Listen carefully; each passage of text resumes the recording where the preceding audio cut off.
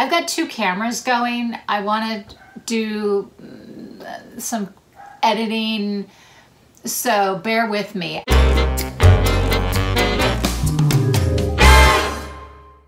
Hi fabulous fiber friends.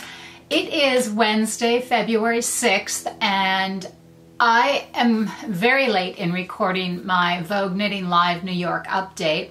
Like so many others that attended the event, I ended up at home with the flu, so I've been sick for the past week, so I haven't been able to record. I would really prefer to be in some nice knitwear, but this is it today. Excuse me, I still have my cough. But I'm dying to record. First, thank you to those of you that came up and said hello to me. I was so flattered that a few of you are subscribers or you follow me on Instagram and that you came up and said hello, and it really meant a lot to me. Thank you so much. I was quite surprised actually that someone said, "Oh, you're KD Gecko," and I thought, what, who, what, yes, oh, me, yes, that's me. So thank you so much. That was really great. Great fun to meet everyone. So thank you so much to all my new subscribers, YouTube subscribers, and my new Instagram followers. Thank you. I look forward to seeing all of your finished objects and works in progress and taking you along my journey. Vogue Knitting Live New York is unbelievable. The energy is crazy. I have been to the Vogue Knitting Live in Los Angeles, actually Pasadena, and that was very mellow and sedate. Excuse me.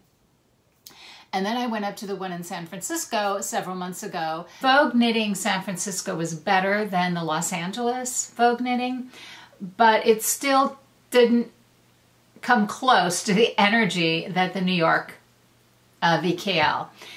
The energy is amazing. The knitters, the Knit Yorkers are just so, I guess like anything New York, right? It's intense, it's urban, it's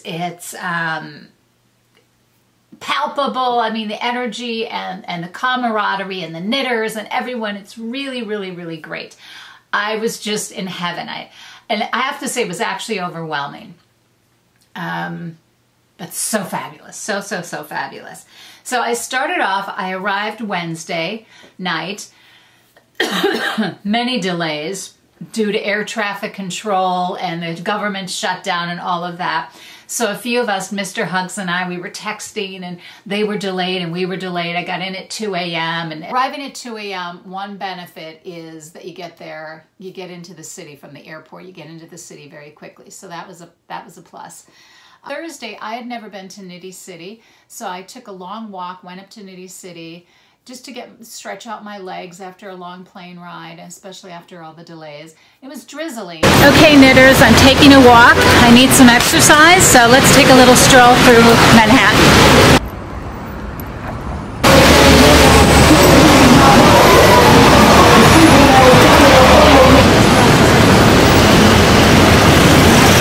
I've just arrived in Columbus Circle. Let me turn this around so you can get a better look.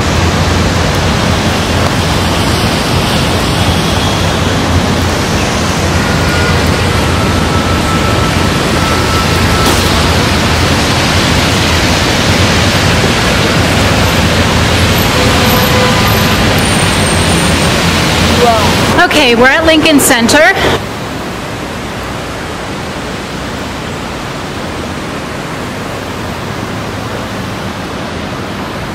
Thursday, it was quiet. I had the Mayak event. Mayak held a great event at their space down in, I don't know if it's the meatpacking, it's in the Village. I don't know, I'm not familiar with which, is it the meatpacking part of the district? Is it the West Village? I'm not sure what it's called.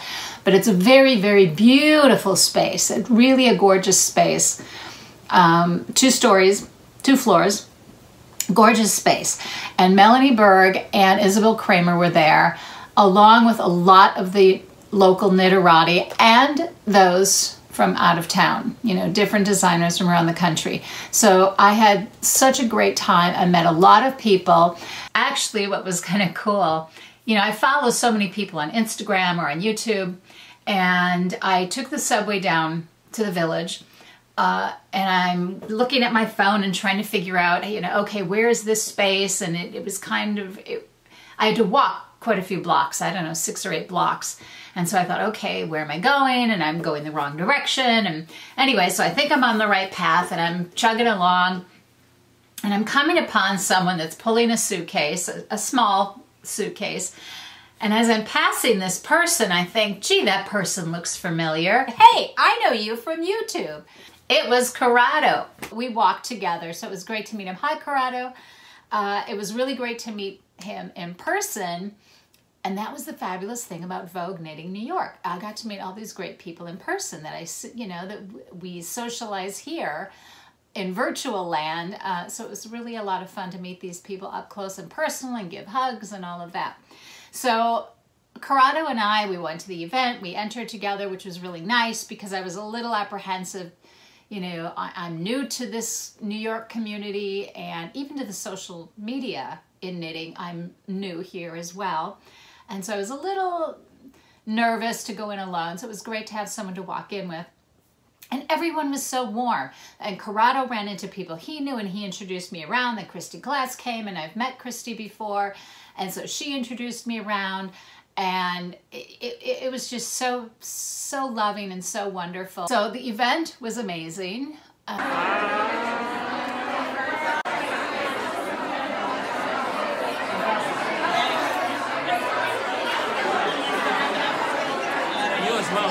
One of my main reasons for attending the event, or wanting to attend the event, is that I wanted to see the yarn. I've never seen their particular brand of yak yarn. And some of it's cashmere. They have cashmere as well. So I went to the event, and yes, I made a purchase. Crinkle, crinkle. I've got crinkly paper here. It's still in its packaging. But actually, Christy Glass had interviewed the ladies from Mayak, and she wore a sweater that I fell in love with, and it's the River Stroll by Kirsten Kapoor. Okay, I'm the Mayak label, right? This is burgundy and a burnt orange. Look at how stunning those are together. I mean, they're really, really gorgeous together. And of course, a nice blue pink, which is good for me, the cool pinks. And actually, this color falls outside of my complexion color scheme. I am a cool complected person, so cool colors look better on me. But the placement of this warm color with the cool colors is a great contrast, and so it works really, really well together. So these are the colors. Okay, those are the colors that are going into this lovely sweater. So I'm so excited about that. So the event was amazing, and I had just the best time. We hung out for a few hours. Everyone's chatting and hugging and kissing, and it was really just so lovely. And again, everyone was warm and welcoming, and you know, I was a newbie to the group, and all the knitters were just so lovely. Everyone was really, really wonderful. So I really had a great time, and I keep saying really, really, really. Friday, I went to the marketplace. Oh, I had hooked up Mr. Hugs and I. Let me tell you, Mr. Hugs, I assumed, oh, he loves giving hugs, that's why he's called Mr. Hugs. But so he and I met at the Marriott Marquis, which is where Vogue Knitting Live took place. Mr. Hugs gives the warmest, cuddly, meaningful hugs I have ever felt in my life. And I told my husband that, and he said, what does that mean he gives the best hugs? Or no, a real hug, a proper hug. And I said, you know, some people just, they hug you and they, like this, right? It's a little, I have a few girlfriends, and actually I teased one of them. I said, what kind of hug is that? She barely, you know, kind of barely touches you. Mr. Hug gives you this wonderful bear hug, and he really, he holds the hug, and it's just so meaningful and really lovely. Mr. Hugs, you have got the best hugs in the whole world, Mr. Hugs. So if you ever have the opportunity, get a hug from Mr. Hugs, because he's just genuinely just super, super sweet. I really had a great time. So we hung out a little bit. We're watching the crowds. Everyone's lining up for the opening of the marketplace doors at 5 o'clock. And so there's 2 huge lines going, and the lines merge in the center. So they wrap around the entire floor, these 2 lines. They become U-shaped. And they hook up. And then the doors open, and people just flood in. But as people are standing in line, people are recognizing one another and embracing, and you know, it's just this really wonderful, loving community. It was just beyond my expectations. Just the camaraderie, the love, you know, just the warmth, the genuine, just the sharing of this wonderful passion that we have in our community, our fiber community. So that was Friday. On Saturday, one of my highlights was meeting Shirley Padden. When I met her, I said, oh my God, I feel like I'm a kid at a rock concert, you know. I said, I'm such a fan. I've been a fan of yours almost since I started knitting. And she says, oh, come on. And I don't know if it was one of her children or something, but there were a couple guys there, and they were taking video and shooting pictures. And she said, oh, come on. And so she included me in some of the photographs that she was taking of her models and herself, and not just me. There were other people that were coming up to her, and she was just so genuine and warm.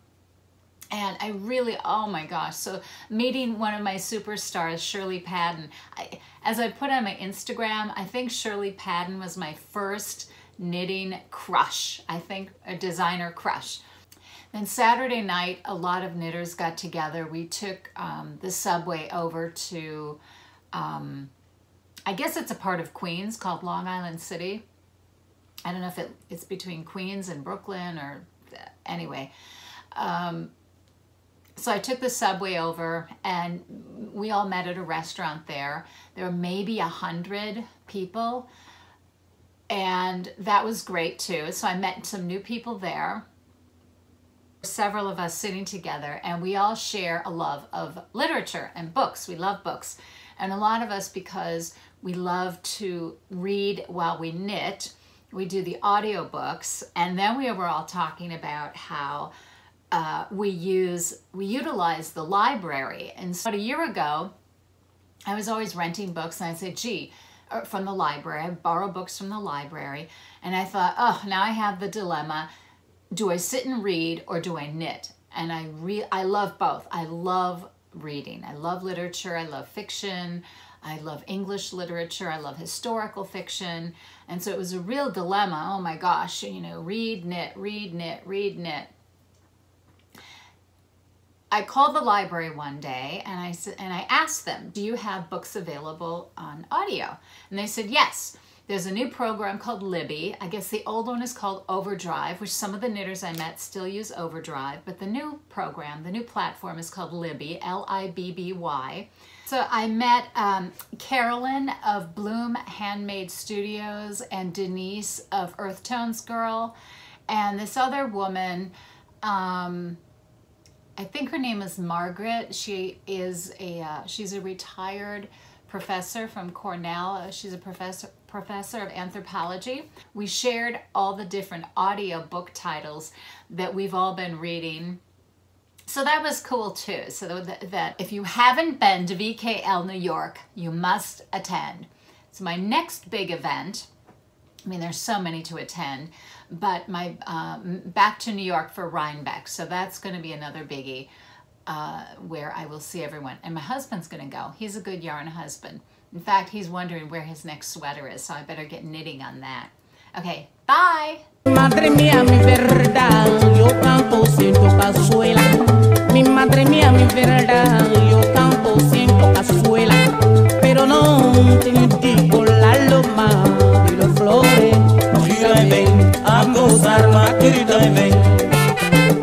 Gira y ven a gozar, ma querida, ven. A gozar, ya, ya.